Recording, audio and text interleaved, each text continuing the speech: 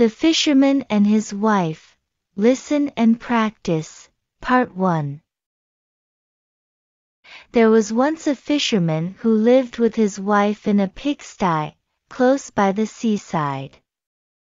The fisherman used to go out all day long a-fishing, and one day, as he sat on the shore with his rod, looking at the sparkling waves and watching his line, all on a sudden his float was dragged away deep into the water, and in drawing it up he pulled out a great fish. But the fish said, "Pray let me live. I am not a real fish, I am an enchanted prince, put me in the water again, and let me go." "Oh, ho," said the man, "you need not make so many words about the matter, I will have nothing to do with a fish that can talk, so swim away, sir, as soon as you please." Then he put him back into the water, and the fish darted straight down to the bottom, and left a long streak of blood behind him on the wave. When the fisherman went home to his wife in the pigsty, he told her how he had caught a great fish, and how it had told him it was an enchanted prince, and how, on hearing it speak, he had let it go again. "Did not you ask it for anything?" said the wife. "We live very wretchedly here, in this nasty dirty pigsty. Do go back and tell the fish we want a snug little cottage."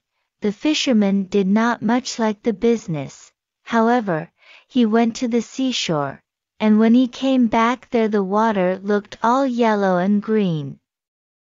And he stood at the water's edge, and said, "O man of the sea, hearken to me, my wife Ilsebil will have her own will, and hath sent me to beg a boon of thee." Then the fish came swimming to him, and said, "Well, what is her will? What does your wife want?" "Ah," said the fisherman, "she says that when I had caught you, I ought to have asked you for something before I let you go. She does not like living any longer in the pigsty, and wants a snug little cottage." "Go home, then," said the fish, "she is in the cottage already." So the man went home, and saw his wife standing at the door of a nice trim little cottage. Come in," said she, "is not this much better than the filthy pigsty we had?" And there was a parlor, and a bedchamber, and a kitchen, and behind the cottage there was a little garden, planted with all sorts of flowers and fruits, and there was a courtyard behind, full of ducks and chickens. "Ah," said the fisherman, "how happily we shall live now."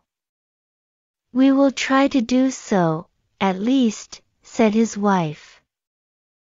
Everything went right for a week or two, and then Dame Ilsebil said, "Husband, there is not near room enough for us in this cottage, the courtyard and the garden are a great deal too small. I should like to have a large stone castle to live in. Go to the fish again and tell him to give us a castle." "Wife," said the fisherman, "I don't like to go to him again, for perhaps he will be angry. We ought to be easy with this pretty cottage to live in." "Nonsense," said the wife, "he will do it very willingly." "I know. Go along and try." The fisherman went, but his heart was very heavy, and when he came to the sea, it looked blue and gloomy, though it was very calm, and he went close to the edge of the waves, and said, "O man of the sea, hearken to me, my wife Ilsebil will have her own will, and hath sent me to beg a boon of thee." "Well, what does she want now?" said the fish. "Ah," said the man, dolefully, "my wife wants to live in a stone castle." "Go home, then," said the fish. "She is standing at the gate of it already." So away went the fisherman, and found his wife standing before the gate of a great castle. "See," said she, "is not this grand?"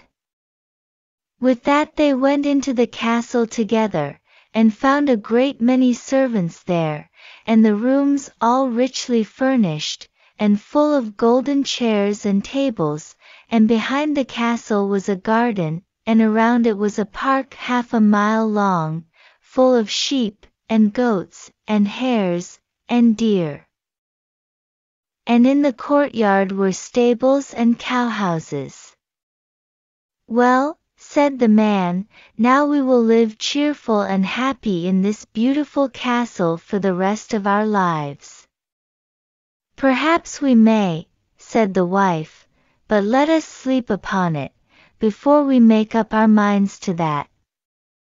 So they went to bed.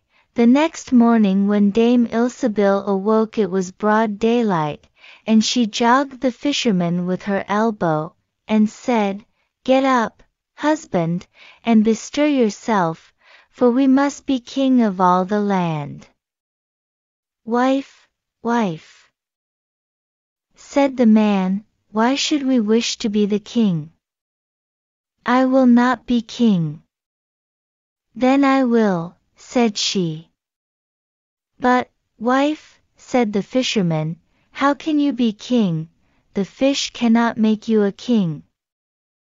"Husband," said she, "say no more about it, but go and try." "I will be king."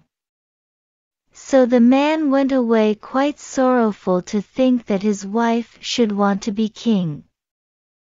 This time the sea looked a dark grey color, and was overspread with curling waves and the ridges of foam as he cried out, "O man of the sea! Hearken to me, my wife Ilsebil will have her own will, and hath sent me to beg a boon of thee." "Well, what would she have now?" said the fish. "Alas," said the poor man, "my wife wants to be king." "Go home," said the fish, "she is king already." Then the fisherman went home, and as he came close to the palace he saw a troop of soldiers, and heard the sound of drums and trumpets. And when he went in he saw his wife sitting on a throne of gold and diamonds, with a golden crown upon her head. And on each side of her stood 6 fair maidens, each a head taller than the other. "Well, wife," said the fisherman, "are you king?" "Yes," said she, "I am king." And when he had looked at her for a long time, he said, "Ah, wife! What a fine thing it is to be king! Now we shall never have anything more to wish for as long as we live." "I don't know how that may be," said she, "never is a long time. I am king, it is true, but I begin to be tired of that, and I think I should like to be emperor." "Alas, wife! Why should you wish to be emperor?" said the fisherman. "Husband," said she, "go to the fish." "I say I will be emperor." "Ah, wife," replied the fisherman, "the fish cannot make an emperor, I am sure, and I should not like to ask him for such a thing." "I am king," said Ilsebil, "and you are my slave, so go at once."